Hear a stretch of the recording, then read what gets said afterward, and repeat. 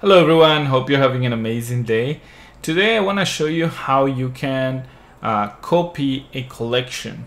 Technically you cannot duplicate a collection, but I'm going to show you how you can have exactly the same collection if you have done a lot of work. And if for some reason you're either trying to move it to another website or you are just trying to rename it or whatever the reason is, I'm going to show you here how to do it. So let's get started. So the first thing is you want to make sure that you have access to the content manager. And by this point, you probably already have worked with collections before. So it's going to be very simple step. You want to go under the collections. And then from here, you're going to find what's the collection that you want to copy. Right. So in this case, we're just going to use this one named job application. And you're gonna notice there's already some fields here. There's a little bit of data.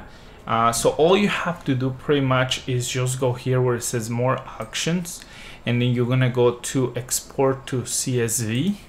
And once you go here, it's gonna give you exactly the way on how this is gonna be done. One is you can only export the hidden fields, the entire collection. This will also include some of the content, like the data is already here, or just the structure, which means just like each field that you have there. So if let's say you're planning to use all the data that's already here to another website or within the same website but just renaming it, then you're gonna use this one.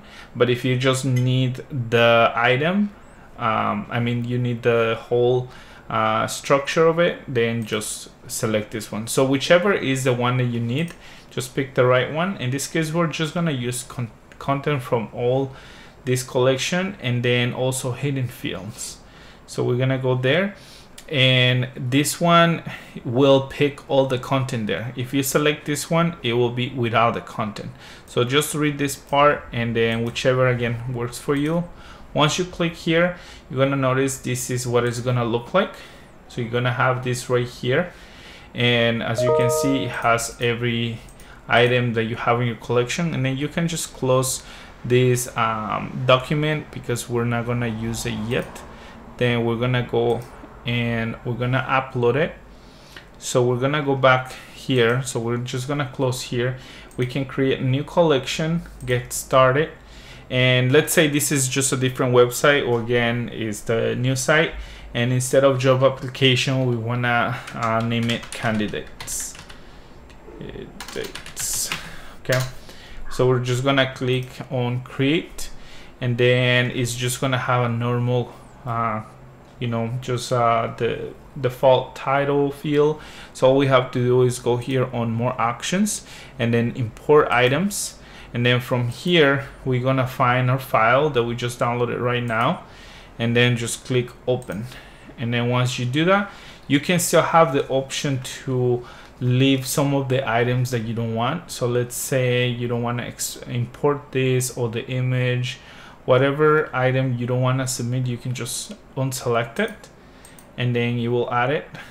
And then just gonna click next, import. And now it's just gonna bring everything here. So as you can see here, it brought everything, so you have all your collection here. So again, hopefully this helps you make a copy of a collection. And if you have questions, you need help, let me know. I'll definitely love to help you out, and just send me a message in the comments. Have a good one.